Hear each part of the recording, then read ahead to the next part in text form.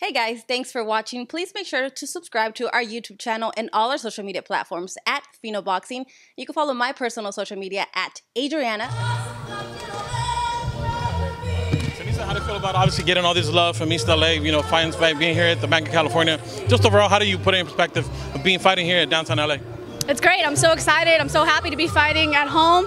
It feels like it's been like years since I fought at home. So it's great to see the fans come out and support, the fans be excited about it and be just excited and anxious to watch live boxing again.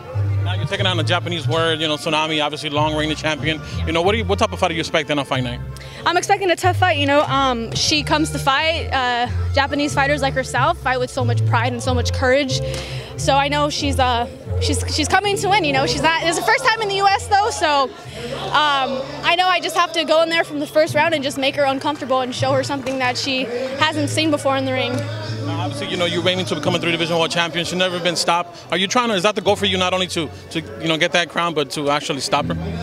Yeah, definitely. That is a goal. That's something that I work hard in the gym every fight. Not going in there expecting the stoppage, but I train hard, and I think that would definitely make a statement. She's been defeated by a lot of Mexican champions, but like you said, has never been stopped. So for me to go in there and stop her would definitely be a huge statement.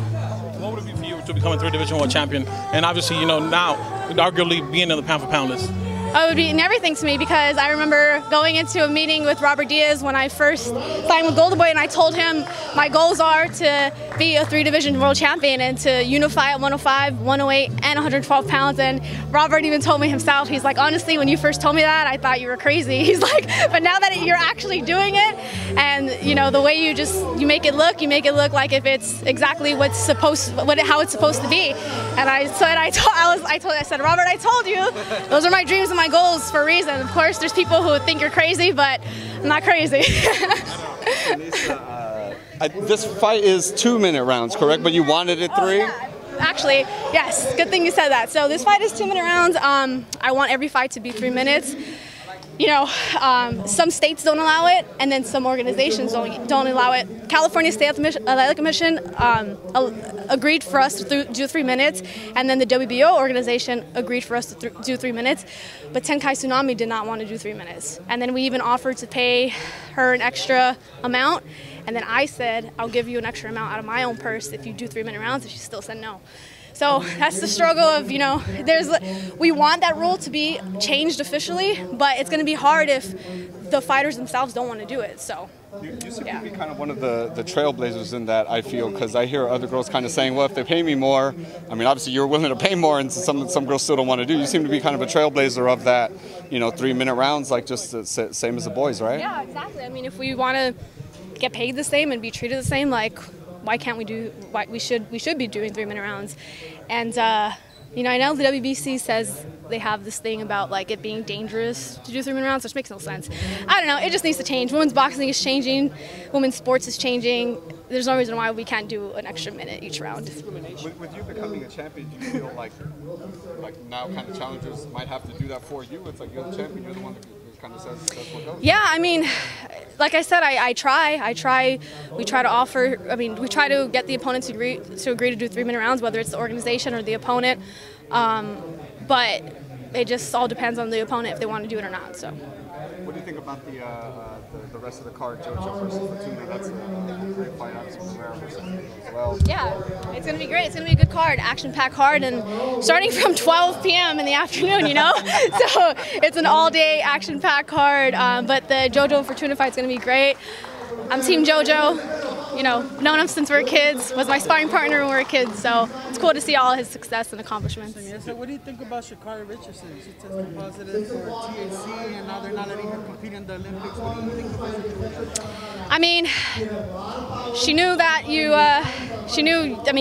can't smoke weed. You know you're going to get tested, so at the same time, it's on her, but also, I mean, it's just a little marijuana. It's not crack or heroin or anything like that, She's still fast, no matter what. It's not steroids either. It's not steroids. The rules are a little, maybe tough for the competitors in terms of I guess, marijuana, like you said, it's just marijuana is legal in so many states now. Yeah, I mean, I think that's something that has to change because so many athletes, even like myself, like I use CBD. It's not, of course, no CHT, but for recovery and things like that. And there's a lot of athletes who also use it, like to smoke it for, and nobody really understands the pain and things that we go through with our bodies during training camp and getting ready to compete. So that's been the only thing sometimes that helps athletes. So at the same time, I think maybe that needs to really change. Any message or advice for Sha'Carri Richardson? I know that it's different sports, but you know she's in the forefront of her sport just like you are for women in boxing. Man, I know I can't imagine how it must feel to, you know, not be able to live out your dreams and all of a sudden just like that, but just keep working hard and keep doing your thing, you know. She'll get there. Everybody's there to support her, and she has a lot of support, so it's awesome. Did you beat up JoJo back in the day as kids in sparring? I won't say anything like that. No, JoJo was my toughest sparring partner. I sparred so many boys when I was a kid, but JoJo is definitely the toughest for sure. Yeah. I gotta get your take on a couple fights. Pacquiao versus Spence, big fight coming up. What do you think about that one? Man, I'm excited to see that. And like he could have chose any opponent, but he chose Spence. Like, that's kind of scary. That kind of like makes me think, like, what does Pacquiao know about himself that we don't know? And like every time you like even doubt him, he just shows that like he's still great. He's Manny Pacquiao. So Fury Wilder 3 is coming up. What do you think about that one? Tyson Fury. I'm a huge Tyson Fury fan. He's like one of my current favorite fighters. So I got Fury. Yeah. My last one, Canelo looks like he's going to be fighting Plant soon. What do you think about that? And do you see Canelo as the best pound-for-pound fighter in the world right now? I feel like Canelo's unstoppable. I don't see anybody beating him right now. I mean, I see some good opponents out there that would give him a tough fight, but he's just on another level right now. Yeah. That's a good one. That's a great one, actually. I think that Benavidez will be Canelo's toughest opponent and test for sure. Yeah. Do you think we're going to see Zurdo now, obviously being with Golden Boy? Do you think we could get that matchup between Zurdo and Canelo down the point at 175? For sure, I think so. I think that's the goal. I'm sure it is for Golden Boy to get that matchup, and I think it's great that the fans in the U.S. are able to see Zurdo now and hopefully build a following for him here. Now that he's part of Golden Boy, have you gotten to know Zurdo, and what do you think of him as a fighter overall? I think he's a good fighter. He's a very exciting fighter. He's a very sweet guy in general, very sweet, polite, nice guy. So that's what I love about him. I also want to get your thoughts. Anderson Silva just beat Julio Chavez. They always wanted to have Roy Jones face, Anderson Silva. As a fan of Roy Jones and as a friend, is that a matchup you want to see? Sure, why not? I think that'll be a great matchup. I mean, both guys, they're not gonna kill each other, So I think it'll be a good fight for entertainment and for the fans. What does it mean to you having Roy Jones? He's one of those guys that back in the day, 4 or 5 years ago, he was like, "Hey, Seniesa Estrada's the one." What does it mean to have his support? Oh, it means everything. I remember when he first watched me fight and said all these great things about me. It was amazing because he was my favorite fighter growing up, and then now it's crazy to be my favorite fighter's favorite fighter. So it's crazy. It's insane. He always wanted to see you face Ronda Rousey. I mean, obviously, you think that fight slipped away, or if Shara makes a comeback, you'd be like, "Hey, yeah, you against Ronda." He was always like, he was always like, he was going to be the one who was going to beat him. I mean, maybe if we were the same weight, there's like a 200-pound difference or something like that. I'm like 80 pounds. Lastly, what do you want to tell the fight fans? Get the tickets to Ticketmaster and obviously come out and support.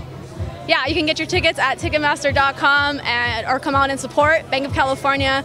Thank you guys so much for all the support. I got fans on my channel asking when you're going to pay your debt. Send me back shakies. Oh, you are? Yeah. I owe you shakies? Yeah, you owe me shakies. Oh, shit.